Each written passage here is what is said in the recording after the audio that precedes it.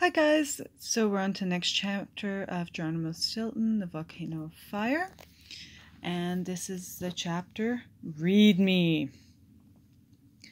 I just love the scent of books. I entered the library and immediately noticed a lectern with a book on it and some strange instructions. Instructions: place yourself at the center of the circle. Ask your questions loudly, and I mean loudly.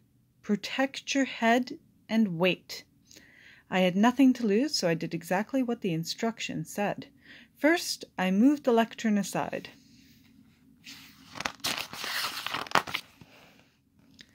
And stood in the center of the circle on the floor. Then I asked in a trembling voice, "What is the cause of the earthquakes that are destroying the kingdom of fantasy?" When I was done asking my question, a mysterious voice called out, "Can't you read? It says to ask your question loudly." So I did. Then I shut my eyes, ducked my head, and waited. What is the cause? Suddenly, a spot on the floor quivered, and the bookshelves filled with books began to shake. Then the books of all shapes and sizes began to fling themselves at me. As they flew through the air, they screamed, "Read me! No, me! Hey, watch the spine! I was here first!" And the books with your answer will arrive from the air. That's funny. In a flash, I was completely buried under a mountain of books. I should have known. What else would be in a talking library but talking books? As soon as I climbed out of the pile, I held up my paw for silence. "Please, everyone, be quiet. We're in a library after all," I squeaked. "Shh." Then I asked the books to divide themselves into subjects. On the right, I want books about earthquakes, and on the left, I want books about volcanoes, I began. Pushing and shoving, the books tried to organize themselves, but every few minutes another fight would break out. They all wanted to be on the top of the pile, so I would read them first. They screamed and shouted, "Read me first! I've got color pictures." "Big deal! I've got a pull-out map." "Oh yeah? Well, I've got a genuine leather binding."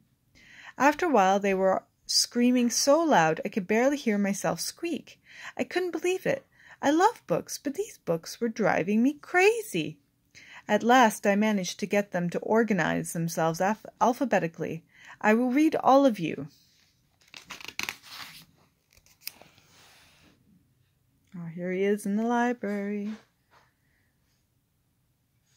Oh boy, that's a lot of books, isn't it?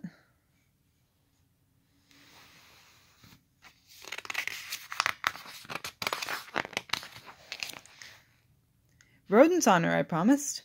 And I did. It took me a full day and full night to read them all. I learned many things about earthquakes and volcanoes. Too bad I didn't find the answer to my question. Earthquake, the shaking, rolling, or sudden shock of the earth's surface. Volcano, a mountain in the shape of a cone with a crater that may expel lava, ash, and smoke.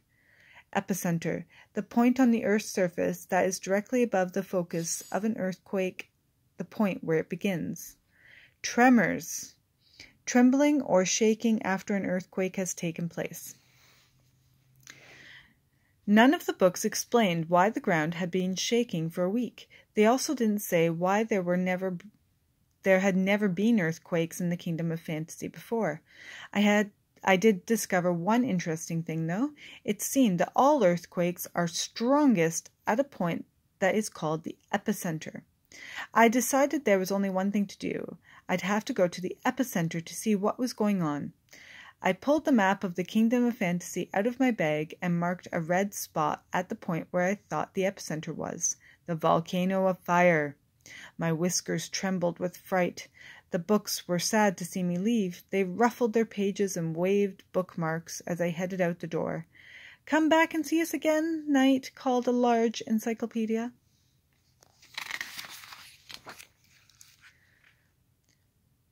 "Hope you got a lot of info from me," piped up a small red pocket dictionary. No offense, Red. But you pocket editions are a little short on content, insisted a leather-bound reference book with faded gold letters. Oh, when you think you're better than those old pages. When was the last time you were updated? Shot back the dictionary. I could tell the books were about to start fighting again, so I quickly slipped out the door. Whew! I never thought I'd be so happy to get away from a stack of books. Well, that's the end of this chapter, guys. The next chapter is called United Forever, so we'll have to see how that one goes.